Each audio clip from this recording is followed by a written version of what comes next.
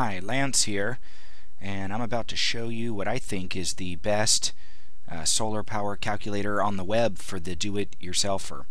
I've been meaning to do this video for some time, but with my wife and kid here, it's a little challenging to say the least to do audio. So my wife is out of town for the weekend, so I'm excited about being able to bring this to you.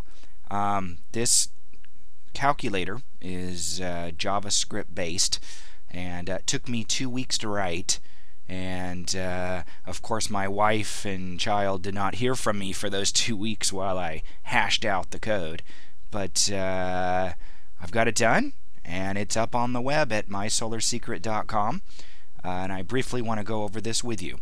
As you can notice here on the screen, you've got a list of load items, and this is the number of items or the type of item that you're going to be running off of the solar power panels.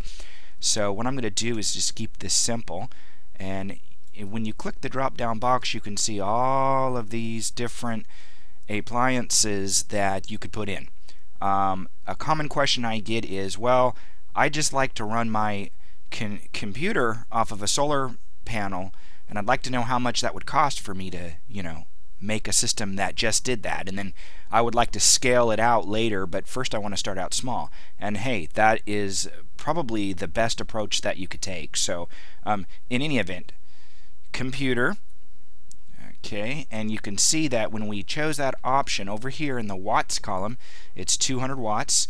The average usage is 14 hours a week, for a total of 2,800 watts per week.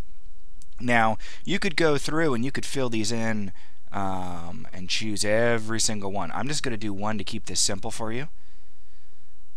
Now, you want to choose the city that's nearest you, because this is pertinent to the amount of sun hours that you have, where the sun's going to be striking your solar panels. And so let's go ahead and do, well, let's do Los Angeles, California. Okay, so you could see it put in 5.62 hours worth of sunlight per day. Now this is averaging out all of the winter months too. So during the summer that's going to be higher, during the winter it's going to be less, but it averages out over a year to 5.62 hours of sun per day. So here's the total watts per week, and that's just taken from up here, carried down. Okay, then it goes through these different computations to calculate for an inverter loss, because nothing is perfect. You're going to have some loss of energy, loss from the battery, and total amp hours per day. A lot of this you won't really need. The next important thing to put in, though, is the wattage of the solar panel that you're interested in buying. Now, from what I've seen is that, yeah, the higher wattage solar panels cost more, but they certainly are cheaper than buying a bunch of small ones. So, go for a big one. They recently just came out with 300s. Okay, so let's go ahead and do that one. And here it's telling you that it's going to need actually less than 2 panels. You probably could get away with doing 1. But we're talking about 100% of the energy to run this, not some battery bank where it takes 10 or 20% of. We're talking completely taking your household computer setup, monitor, so forth, off the power grid and running it by solar power. So I would recommend that you do 2 panels here, so it'll give you more than enough. And you can see that if you were to build this yourself using the do-it-yourself solar panel guide, it is an affiliate guide that I sell through this website. If you were to purchase that guide and build this yourself, that's all the parts. That's the solar panel, the controller box, the battery bank, and the inverter. Everything, $276. So you can see that's a pretty darn good deal, and you would make your money back fairly quickly.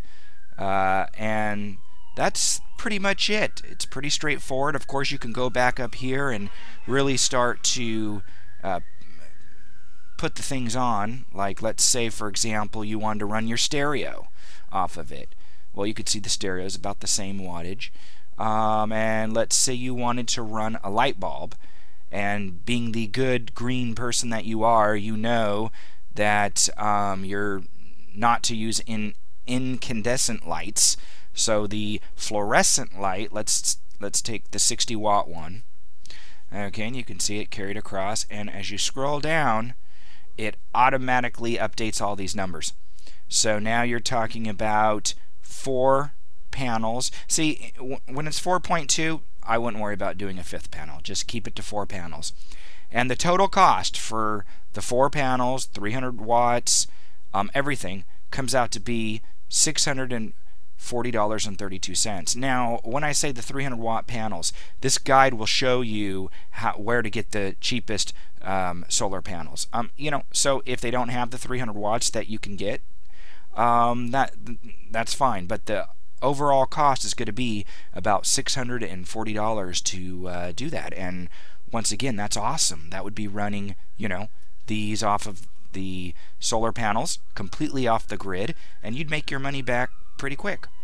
Alright, well, that's it for this solar power calculator tour, and I hope you enjoyed this video, and definitely stop by and use it at www.mysolarsecret.com/blog, and you'll see a link right off to the left hand side. Thanks for listening.